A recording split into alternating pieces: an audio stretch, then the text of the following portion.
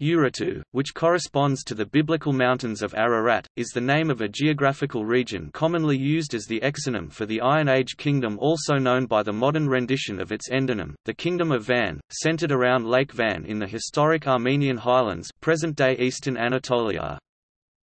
The written language that the kingdom's political elite used is referred to as Urartian, which appears in cuneiform inscriptions in Armenia and eastern Turkey.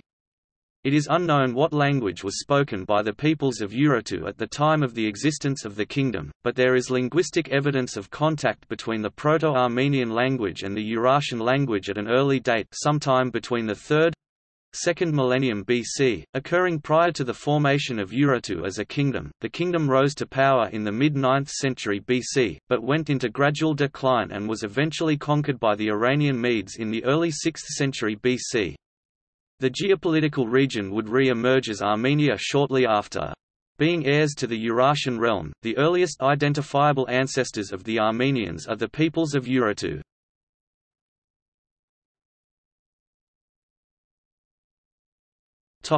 Name and etymology. The name Urartu Armenian, Urartu Assyrian, Mat Urartu, Babylonian, Urashto, Hebrew, Ararat comes from Assyrian sources. Shalmaneser I (1263–1234 BC) recorded a campaign in which he subdued the entire territory of Urartu. The Shalmaneser text uses the name Urartu to refer to a geographical region, not a kingdom, and names 8 lands contained within Urartu, which at the time of the campaign were still disunited. Urartu is cognate with the biblical Ararat, Akkadian Urashto, and Armenian Ararat.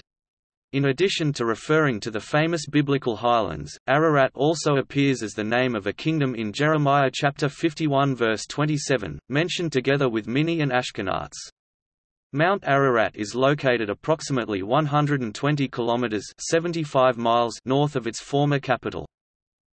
The name Kingdom of Van Urartian, Bri, Bianili, Vani Tagavorutine is derived from the Urartian toponym Bianili or Bianli, which was adopted in Old Armenian as Van because of betacism in linguistics, when the letters B and V undergo a sound change, hence the names Kingdom of Van or Vanich Kingdom. Other Urartian toponyms and words went through the same sound change as the Armenian language spread throughout the region and absorbed them, see Erebuni and Erevan. In the 6th century BC, with the emergence of Armenia in the region, the name of the region was simultaneously referred to as variations of Armenia and Urartu. In the trilingual Behistun inscription, carved in 521 or 520 BC by the order of Darius I, the country referred to as Urartu in Akkadian is called Armenia in Old Persian and Harminuia in the Elamite language. The mentions of Urartu in the books of Kings and Isaiah of the Bible were translated as Armenia in the Septuagint. Some English-language translations, including the King James Version, follow the Septuagint translation of Urartu as Armenia. The identification of the biblical mountains of Ararat with the Mount Ararat Turkish, Agri Dagi is a modern identification based on post-biblical tradition. The name Ararat that was later used to describe lands located in the central region of the Kingdom of Armenia seems to have been of local usage, as no known classical works use this word to refer to Armenia. The Ararat province of modern Armenia is named after Mount Ararat, which itself receives its name from the biblical mountains of Ararat or mountains of Urartu.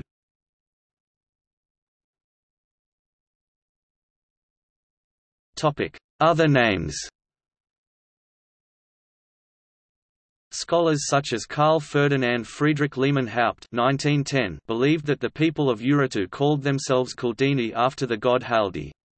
Boris Piotrovsky wrote that the Urartians first appear in history in the 13th century BC as a league of tribes or countries which did not yet constitute a unitary state.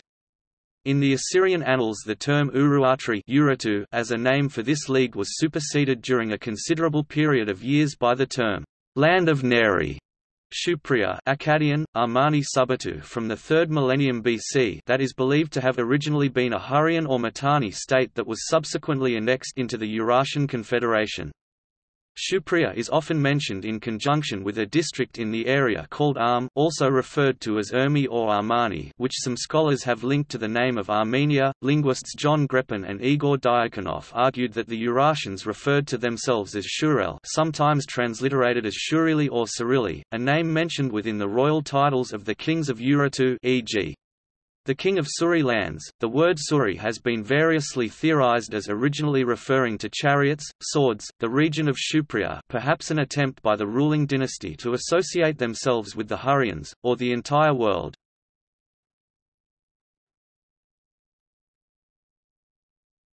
Topic: History.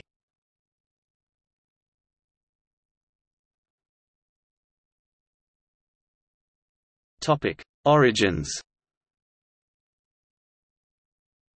Assyrian inscriptions of Shalmaneser I c. 1274 BC first mention Urartu as one of the states of Neri, a loose confederation of small kingdoms and tribal states in the Armenian highland in the 13th to 11th centuries BC, which he conquered. Urartu itself was in the region around Lake Van. The Neri states were repeatedly subjected to further attacks and invasions by the Assyrians, especially under Tukulti-Ninurta I c. 1240 BC, Tiglath-Pileser I c. 1100 BC, Ashur-bel-Kala c. 1070 BC, Adad-Nirari II c. 900 BC, Tukulti-Ninurta II c. 890 BC, and Ashurnasirpal II 883 to 859 BC. Urartu re-emerged in Assyrian inscriptions in the 9th century BC as a powerful northern rival of Assyria, which lay to the south in northern Mesopotamia and northeast Syria. The Neri states and tribes became a unified kingdom under King Aramu c. 860–843 BC, whose capital at Arzashkun was captured by the Assyrians under Shalmaneser III. Roughly contemporaries of the Urartu, living just to the west along the southern shore of the Black Sea, were the Kaskas known from Hittite sources.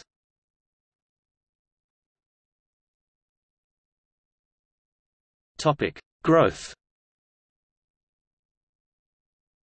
The Middle Assyrian Empire fell into a period of temporary stagnation for decades during the first half of the 8th century BC, which had aided Urartu's growth. Within a short time it became one of the largest and most powerful states in the Near East. Sarduri I c. 832–820 BC, son of King Aramu, successfully resisted the Assyrian attacks from the south, led by Shalmaneser III, consolidated the military power of the state and moved the capital to Tushpa, modern Van, on the shore of Lake Van. His son, Ispuini c.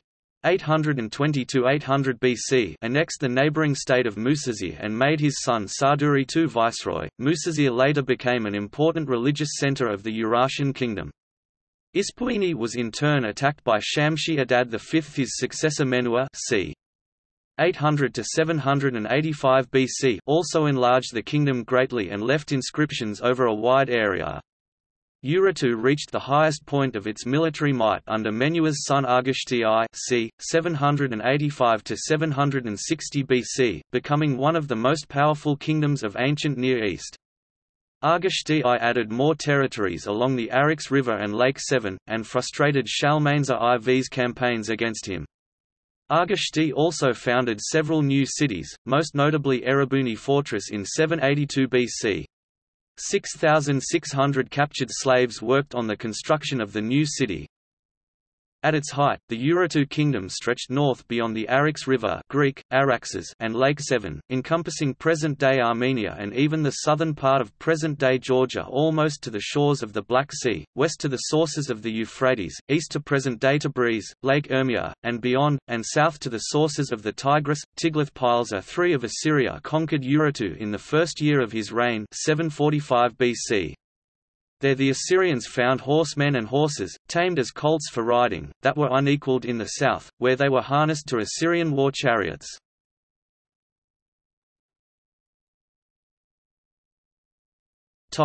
Decline and recuperation.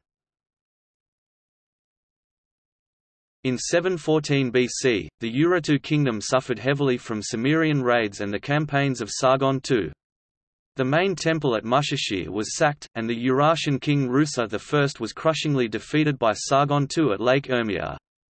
He subsequently committed suicide in shame. Rusa's son Argishti II (714–685 BC) restored Urartu's position against the Cimmerians. However, it was no longer a threat to Assyria, and peace was made with the new king of Assyria, Sennacherib, in 705 BC. This in turn helped Urartu enter a long period of development and prosperity, which continued through the reign of Argishti's son Rusa II (685–645 BC). After Rusa II, however, the Urartu grew weaker under constant attacks from Cimmerian and Scythian invaders.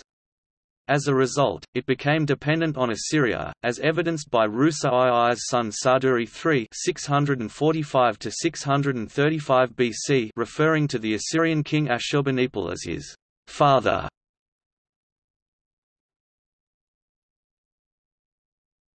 Topic: Fall.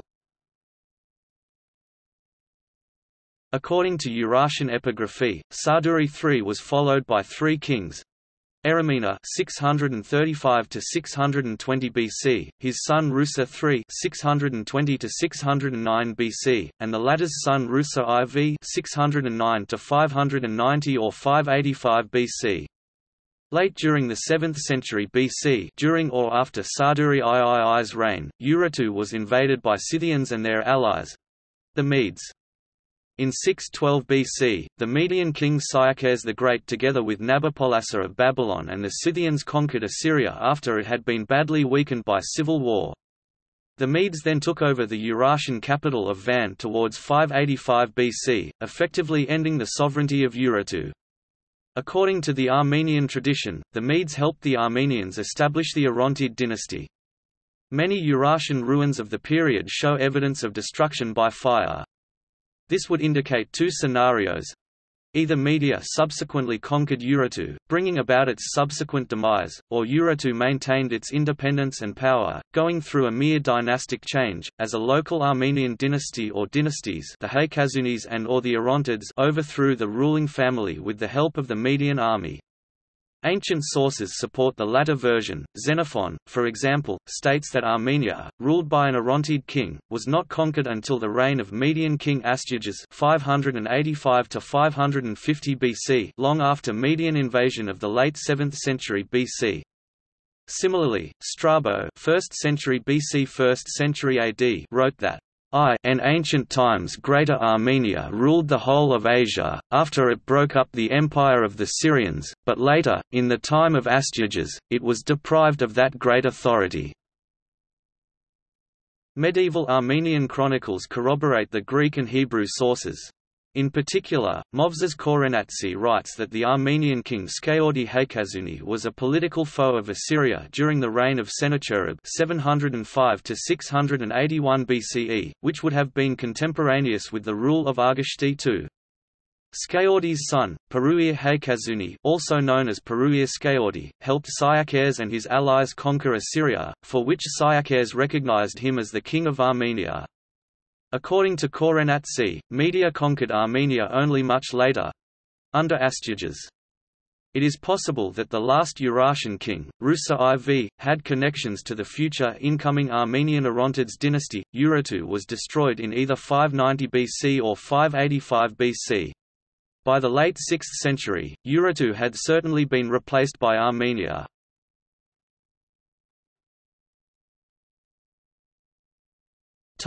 Legacy.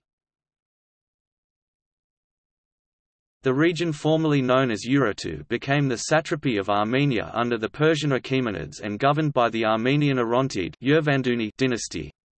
The satrapy later became the independent Kingdom of Armenia, under Orontid rule. Little is known of what happened to the region of Urartu under the foreign rule following its fall and the emergence of the satrapy of Armenia. According to historian Turaj Daryare, during the Armenian rebellion against the Persian king Darius I in 521 BC, 70 years after the fall of Urartu, some of the personal and topographic names attested in connection with Armenia or Armenians were of Urartian origin, suggesting that Urartian elements persisted within Armenia after its fall. The Behistun inscription, which was written in 3 languages, refers to the country as Armenia Armena and the people as Armenian Armenia in Old Persian, but as Urartu and Urartian in Akkadian, suggesting that Urartu and Armenia were part of the same geopolitical entity.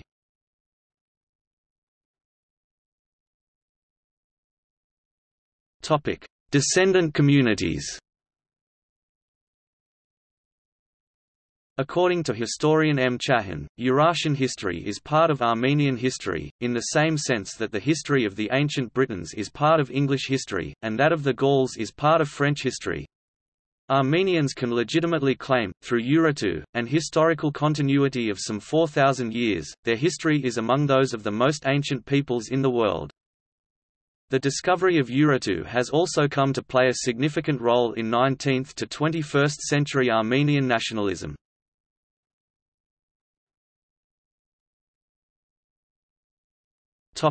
Geography.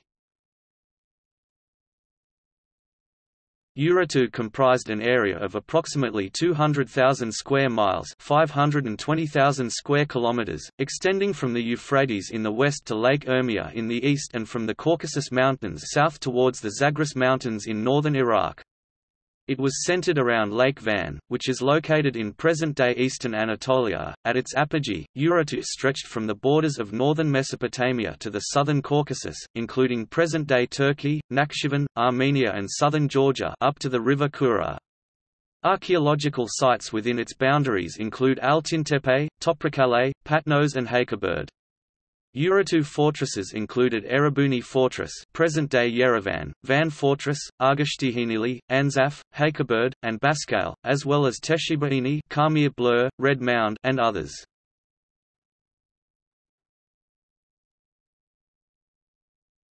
Topic: Discovery. Inspired by the writings of the medieval Armenian historian Movses Khorenatsi, who had described Urartian works in Van and attributed them to the legendary Ara the Beautiful and Queen Semiramis, the French scholar Jean Saint-Martin suggested that his government send Friedrich Eduard Schultz, a German professor, to the Van area in 1827 on behalf of the French Oriental Society. Schultz discovered and copied numerous cuneiform inscriptions, partly in Assyrian and partly in a hitherto unknown language. Schultz also discovered the Kelishan stele, bearing an Assyrian-Urartian bilingual inscription, located on the Kelishan Pass on the current Iraqi-Iranian border. A summary account of his initial discoveries was published in 1828. Schultz and 4 of his servants were murdered by Kurds in 1829 near Baskale. His notes were later recovered and published in Paris in 1840. In 1828, the British Assyriologist Henry Creswick Rawlinson had attempted to copy the inscription on the Kelishan stele, but failed because of the ice on the stele's front side. The German scholar R. Roche made a similar attempt a few years later, but he and his party were attacked and killed.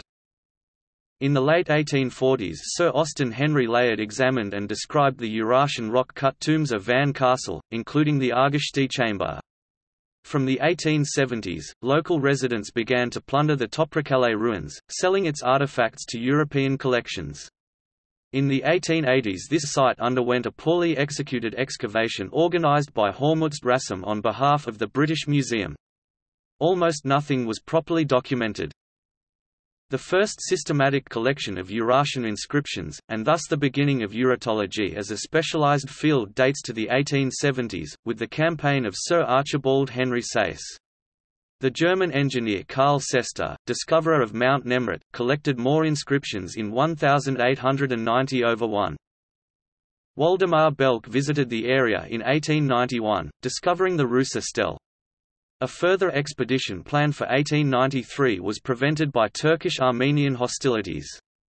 Belk together with Lehmann Haupt visited the area again in 1898, excavating Toprikale. On this expedition, Belk reached the Kelishan stele, but he was attacked by Kurds and barely escaped with his life.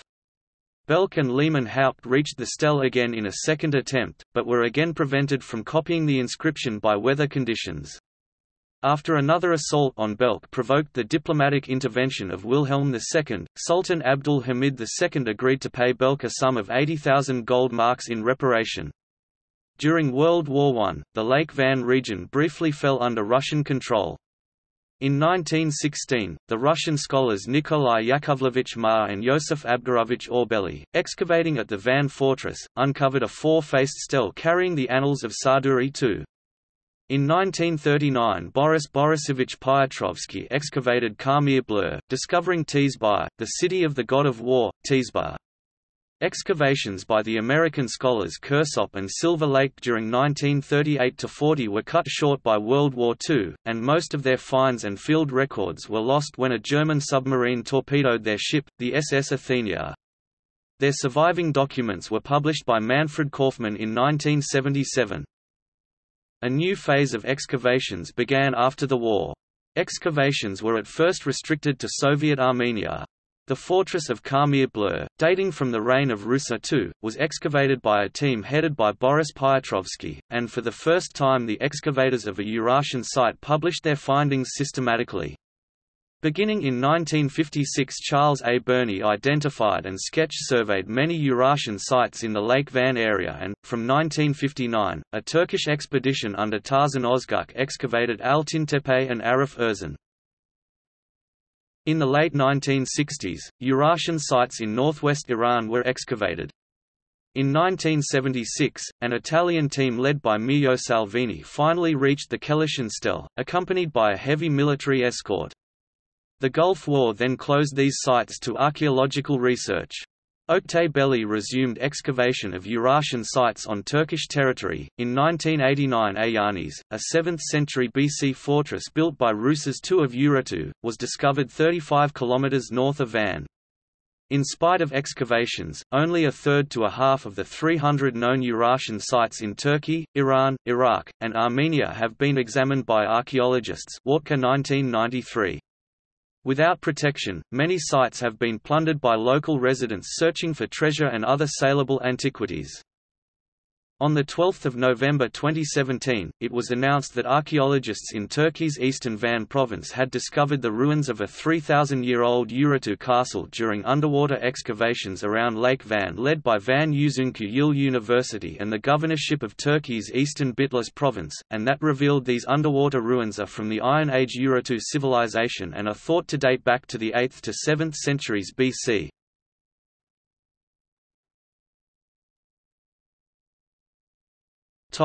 Economy and politics.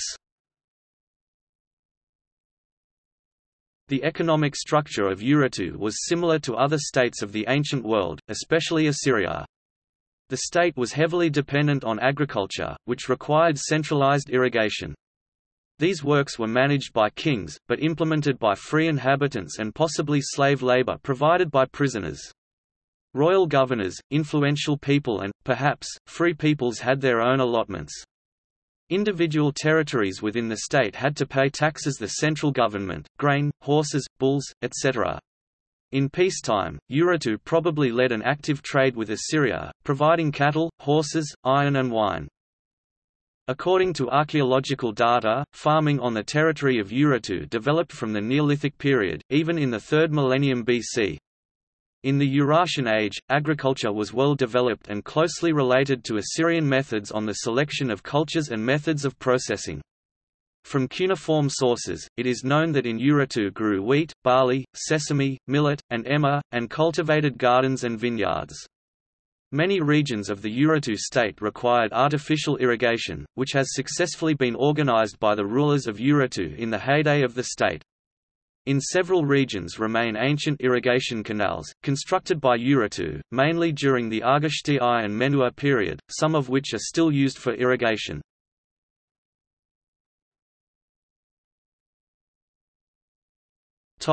Art and architecture.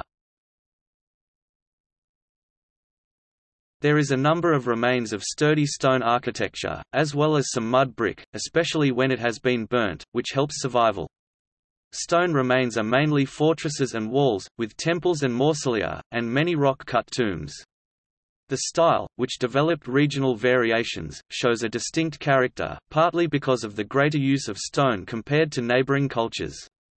The typical temple was square, with stone's walls as thick as the open internal area but using mud brick for the higher part.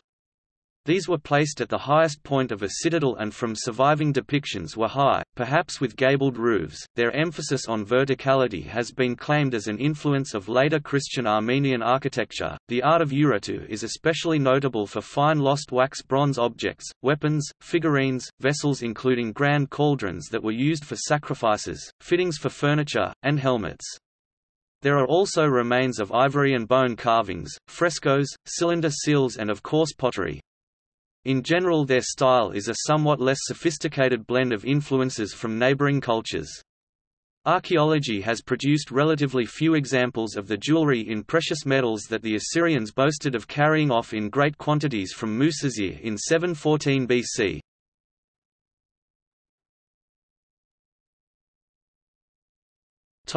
Religion.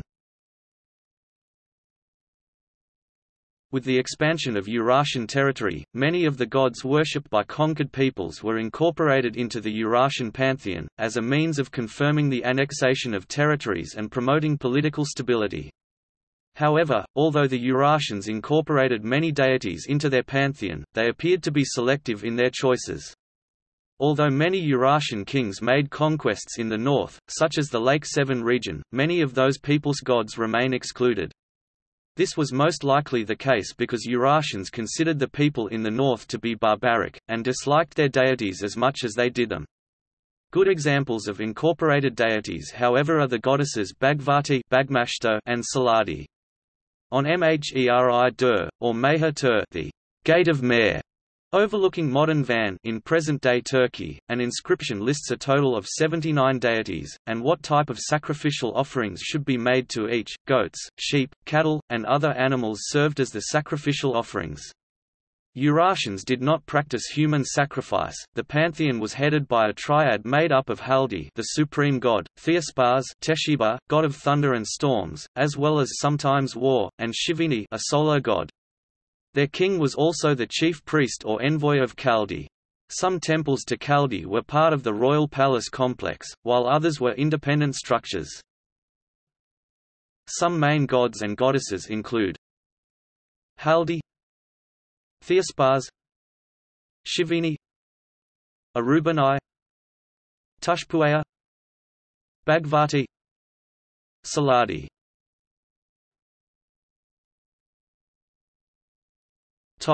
Language.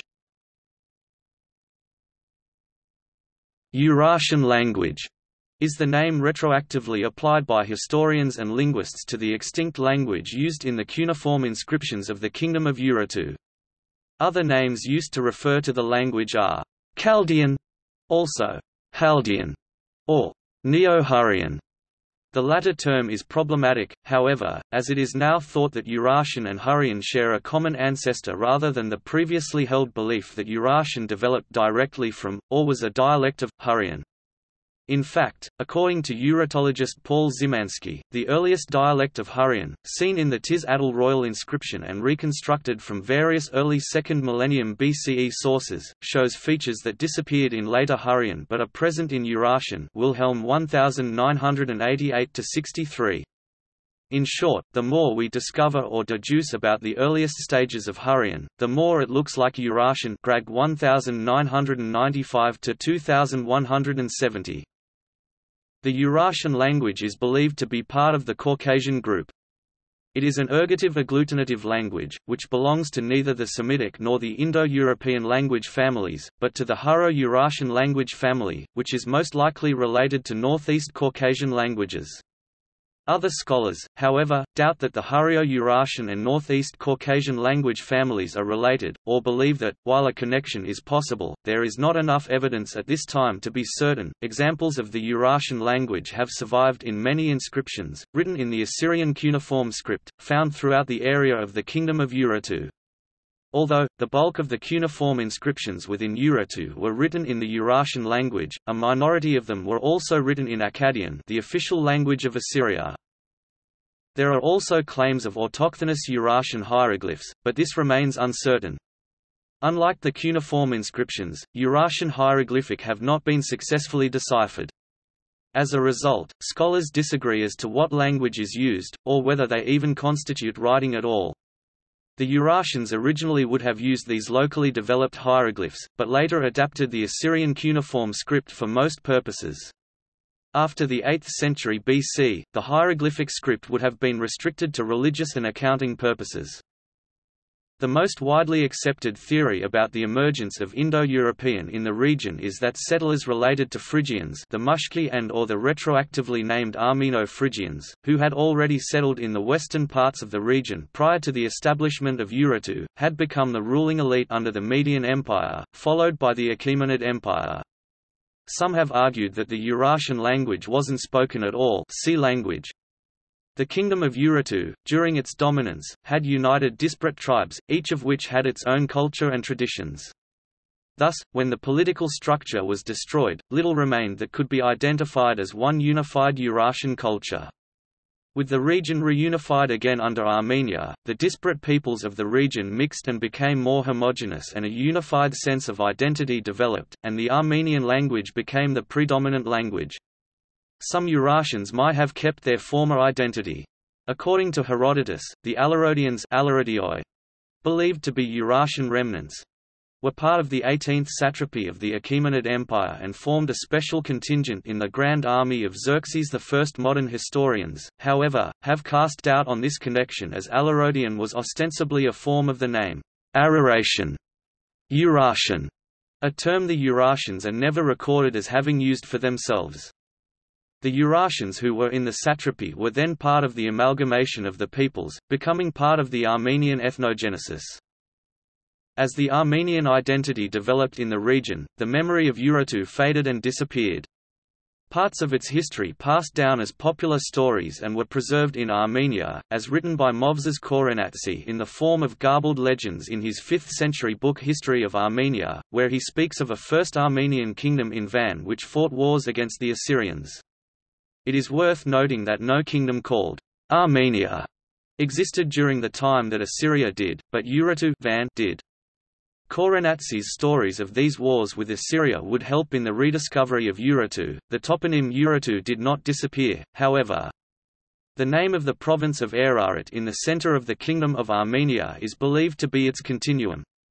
The Ararat province of modern Armenia is named after Mount Ararat, which itself receives its name from the biblical mountains of Ararat or mountains of Urartu.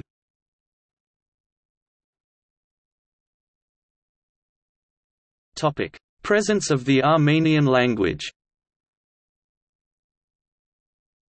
The presence of a population who spoke Proto-Armenian in Urartu prior to its demise is subject to speculation, but the existence of Urartian words in the Armenian language suggests early contact between the two languages and long periods of bilingualism.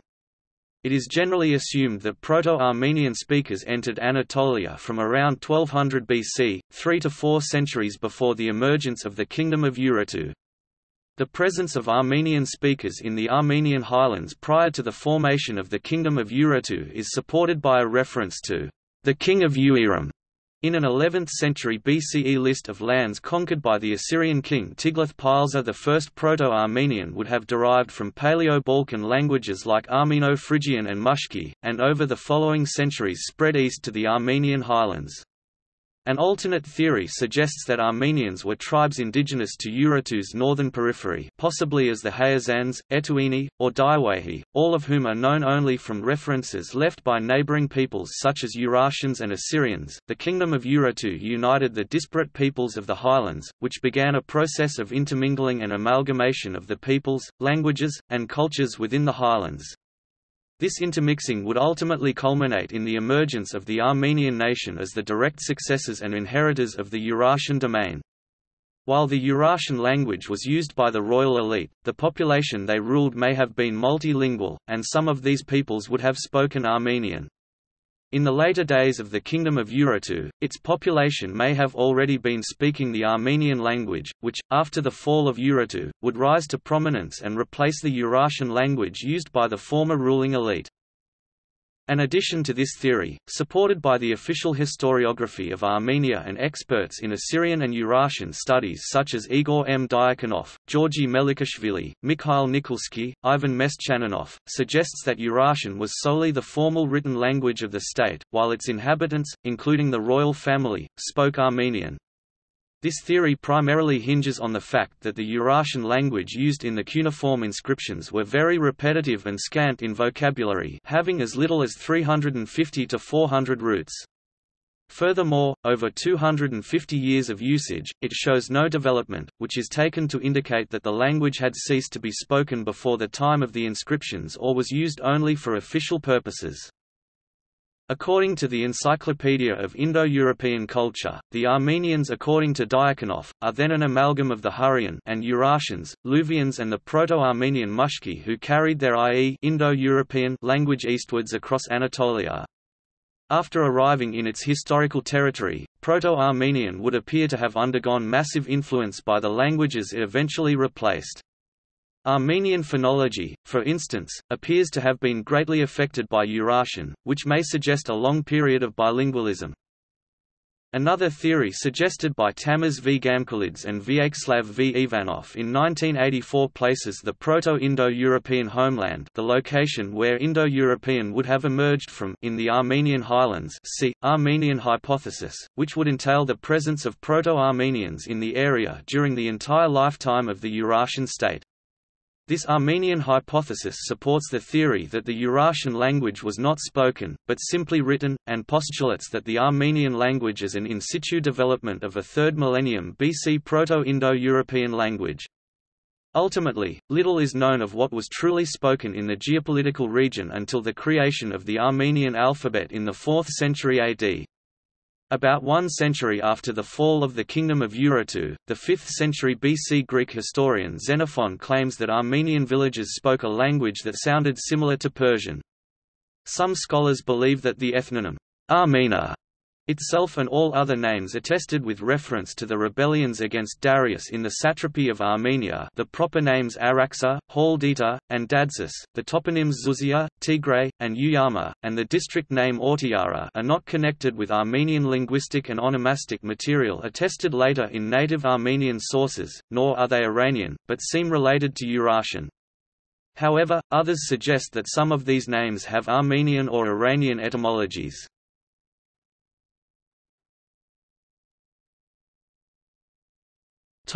See also: Economy of Urartu, Chaldean, Northeast Caucasian languages, List of kings of Urartu.